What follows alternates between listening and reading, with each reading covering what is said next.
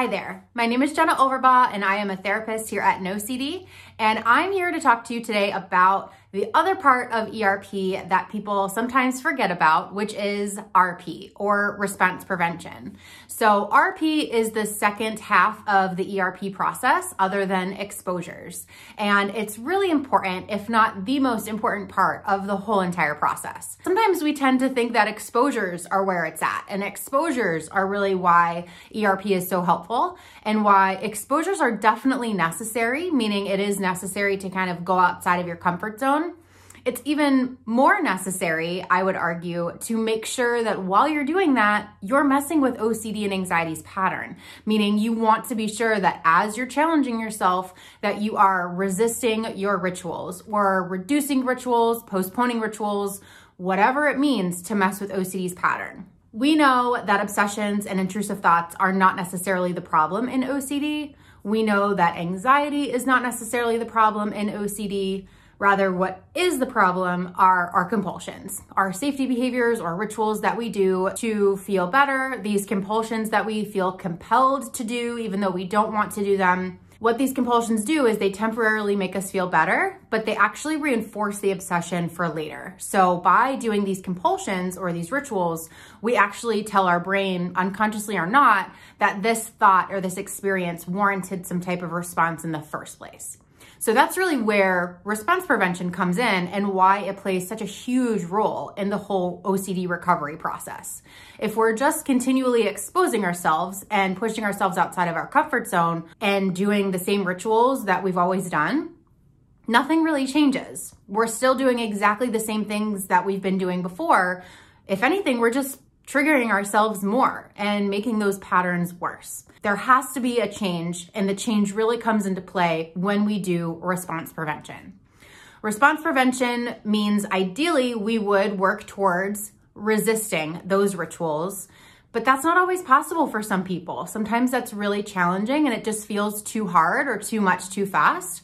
So while that's ultimately the goal a lot of the times is to resist your compulsions altogether, sometimes we may have to start somewhere else. You could also try to mess with OCD's pattern by reducing compulsions or doing some less satisfying version of it so that OCD doesn't get exactly what it wants. You could also try to postpone your rituals, so putting some time and space in between the stimuli or the trigger and your compulsion, which obviously feeds the whole OCD cycle. Something else that you can do is you can undo your ritual. So this is not something that we would want people to do where they go out of their way to do a compulsion and they feel like they get a freebie. Oh, I can just undo it after. But for example, if you find yourself, say, washing your hands, you could technically undo that compulsion afterwards. So you could then go and touch something that's dirty, but in a way that's challenging but manageable.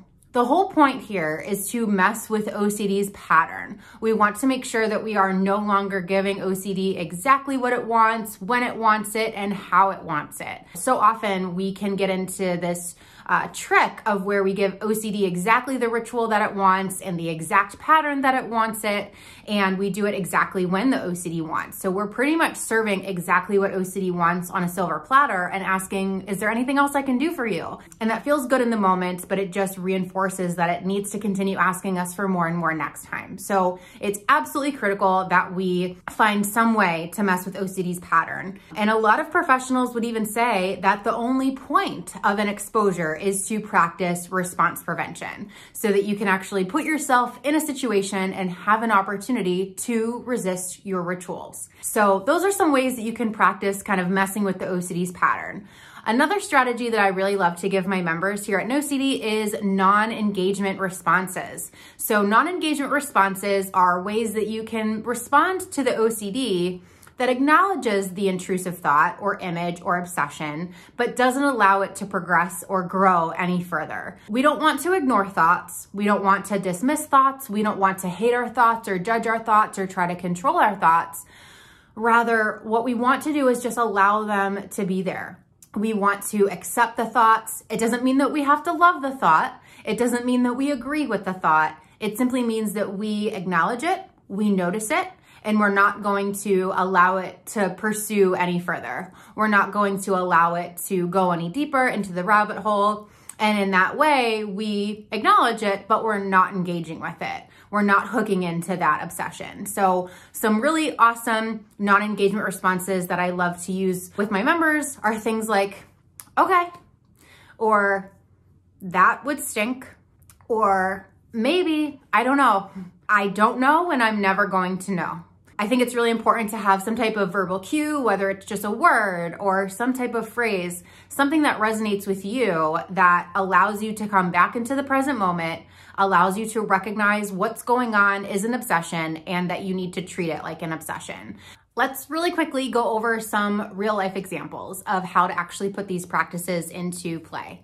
So let's say that somebody was struggling with relationship OCD and they really wanted to confess to their partner that they saw someone else who was attractive at the grocery store. So, oh my gosh, what does that mean about me? Does my attraction to this random stranger at the grocery store mean that I'm not actually in love with my partner? So their urge, their obsession is, what if I'm not attracted enough to my partner? What if I've done something wrong? Their compulsion is that they want to confess their attraction to their partner. What I would encourage them to do is I would ask them, how difficult would it be for you to not confess this, to not mention it whatsoever, and to instead just sit with the discomfort, to allow that uncertainty to be there and to allow OCD's questions to remain unanswered. If that is challenging but manageable, meaning they can do it, even though it's a little bit challenging, I would say, let's just resist it. Let's just try to resist it as much as you possibly can.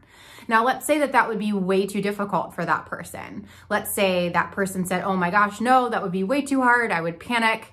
I would say, well, what are your thoughts? What about if we postpone it for 20 minutes? Let's see if we can postpone it for 20 minutes. I would have that person then try to postpone that ritual of, I'm gonna give myself 20 minutes, and then at the end of that 20 minutes, if I still feel the need or as much of a need to ritualize, then I'll see where I'm at that time. Let's say then that 20 minutes goes by and they still feel an urge to confess. I would wonder if there is a less satisfying compulsion that that person could give into that's not quite as satisfying as exactly what that person wants. Maybe that person finds it less satisfying or less fulfilling to confess that to their friend. I would say, okay, if it still leaves you a little bit uncertain to confess to your friend, but not to your actual partner, I would rather that. I would rather someone do something to kind of take the edge off, but not give OCD exactly what it wants. Now, let's say that somebody already, kind of without even thinking about it, they went out of their way and they did confess. And then they kind of realized, oh my gosh, I wish I wouldn't have done that. That made me feel awful. That's not consistent with my strategy or what my OCD therapist wants me to do. I would maybe encourage that person to try undoing some of those rituals. So even if that person confessed, maybe they even got reassurance from their partner that no worries, that's fine, that happens, that's normal, don't worry about it. I would then have that person try to undo that ritual by saying, you know what? Maybe that's not okay. Maybe it's okay for my partner, but maybe it's not morally okay. And, maybe that actually does mean that I'm not attracted. There are lots of things in this world that I can't know for sure, but I'm not answering all of those questions. So trying to find some way, in a way that's challenging but manageable, to get yourself to live again back in that uncertainty. We don't want to be in the pursuit of certainty because that's really where OCD thrives. As far as putting the non-engagement responses into play, let's say that you were having intrusive thoughts that you hit someone with your car on accident. So let's say that you were having these images that you might have run over an animal or a child or a person or a biker while you were driving. And as you're driving, you have these thoughts or these images that you just ran someone over and now somebody is suffering because of you. Let's say you have that first initial image, and as a non-engagement response, I would encourage somebody to say, oh, wow, okay. And let's say you keep driving a little bit more. Now that person might even have another secondary intrusive thought of, wow, you're not gonna go back and check? That's so irresponsible. What if someone is back there struggling? Another non-engagement response for that obsession would be, maybe, could be, I don't know, and I'm not gonna go back and check. See how we're acknowledging the thought? We're not ignoring it, we're not dismissing it, we're not pushing it away, but we're also not allowing ourselves to get hooked. Between messing with OCD's patterns in a more behavioral way, even if it's with mental compulsions, by resisting rituals, reducing rituals, postponing rituals, undoing rituals if we have to, and also by practicing these non-engagement responses, we will be able to change the OCD pattern, reduce your dysfunctional behaviors, reduce avoidance, and get you to the place where you can acknowledge these thoughts and let them come and go without you hooking into them and feeding into the OCD cycle.